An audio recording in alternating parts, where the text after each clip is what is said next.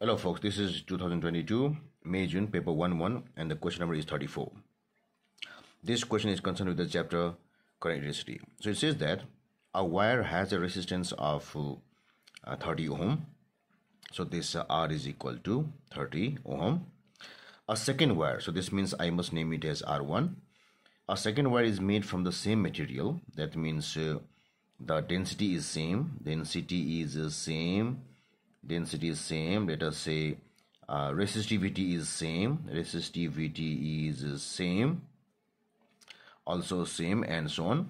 It has the same mass. So now what we have is density same, mass same. That means volume same. Volume is same, and it's 3 times as long as the first wire. So we have got this L2 is equal to 3 times of L1. So if L1 is the length of the first wire, L2 has got 3L1.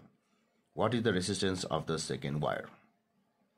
So what it says is same material, density same, mass same, so volume same. Volume same means that if A1 is the cross section of the first wire and L1 is the length one, it's equal to volume.